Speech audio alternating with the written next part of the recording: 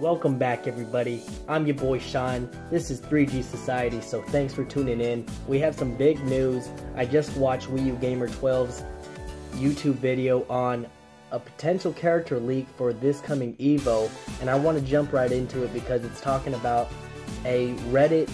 It's not 4chan this time, it's just coming from Reddit, and what's funny about this leak is that it was actually deleted, so I don't know if those Nintendo ninjas are back at it again and trying to scrap everything they can before anything is revealed, but I wanted to share with y'all, so let me know if you guys are excited about this leak. I'm going to read this to you.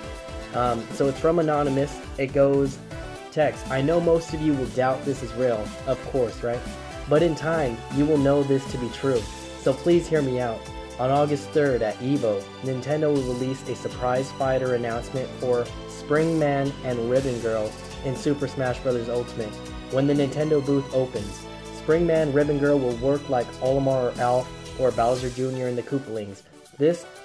Their moves can be charged or automatic depending on how long you hold. The characters will play the exact same, the only difference is their appearance. Springman is the standard and Ribbon Girl more like a costume though. They will be fully playable in the Super Smash Bros. Ultimate demo they have at the booth. I know this because of my job, which I will not disclose because I intend to stay working there. It has to do with Nintendo, but is not directly connected to Super Smash Bros. Ultimate. So there it is, y'all.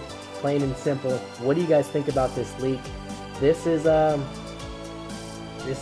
difficult to take in, I know, because I originally thought if maybe they were finished with the game already, we'd see them far off, maybe as DLC, because their game is technically kind of new still as an IP for Nintendo in general. So I know they're really pushing on it. They really want to see this blow up like Splatoon did. I actually have ARMS myself. It's a fun game, but to be honest, it's not for me. I'm more of a Smash type of guy. So what do you guys think about this? I don't mind for their inclusion. I'm not saying that this is fake or real at any point. So you guys decide, leave your comments down below. I want to hear what you guys are talking about. Thank you to all my new subscribers if you're tuning in for the first time. And if you're tuning back in to join me about some more Smash content, thank you guys so much. I owe it all to you guys, and really, I love the community. I can't stop talking or thinking about Smash. That's how bad it is, and it's becoming an addiction. So let me know how you guys are feeling.